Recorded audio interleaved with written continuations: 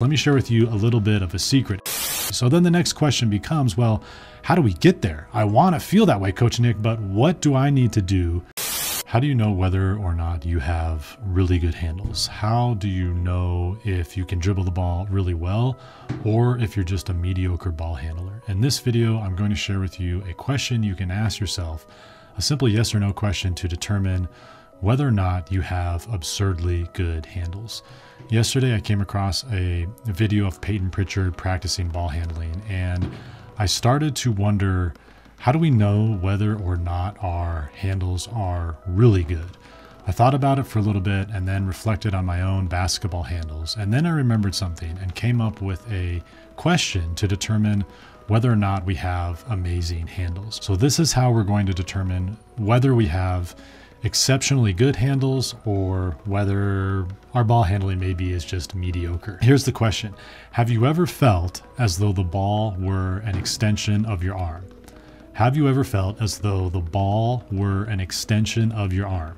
Some of you are like, what are you talking about? What do I mean by that? I mean, you could be dribbling the ball and it feels as though whatever movement you do, maybe it's a super quick spin move, maybe you're sham guarding a big dude off a pick and roll, maybe you're crossing up a defender while running at full speed. Whatever move you're doing, you feel like that ball is always going to be there, just like your hand is always going to be part of your body no matter which way your arm goes. That's what I mean by the ball feeling as though it's an extension of your body. I've had this feeling myself, and I can tell you it's one of those experiences that's difficult, if not impossible to describe until you've had the feeling yourself.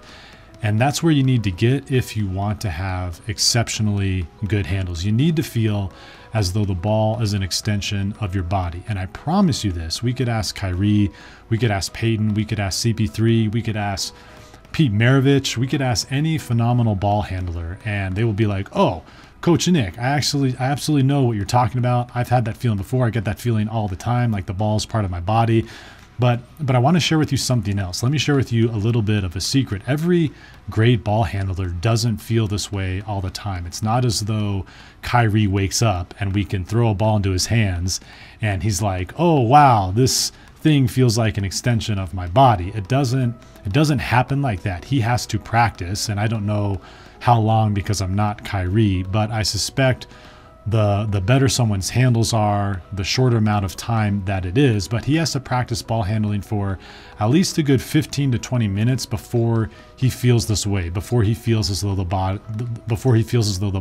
ball is part of his body. And I know when I used to practice ball handling, it would take a good, I don't know, maybe 30 minutes of really good drills before I felt that way. And let me share with you something else, something that's even more powerful than what we've already discussed. Oh, and before I share this with you, if you're finding value in this video, please hit that like button and subscribe. Don't forget to turn on notifications so you won't miss my next video. And if this video gets 30 likes, I will do a follow-up video on ball handling and share with you a simple secret to get the most out of any ball handling exercise. So here's something even crazier about having this feeling as though the ball is an extension of your hand.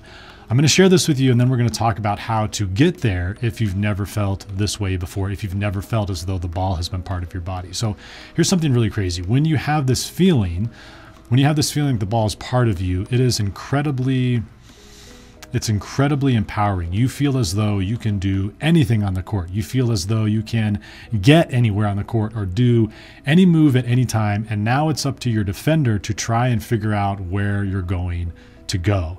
And I remember when I felt this way, and I thought to myself, dude, I feel sorry for the guy who has to guard me. He has no idea what I can do with this ball. And that's exactly where we need to get you. This feeling, this sense of power, this sense of command we have over the ball, this is the sense we want all players to feel. But guess what?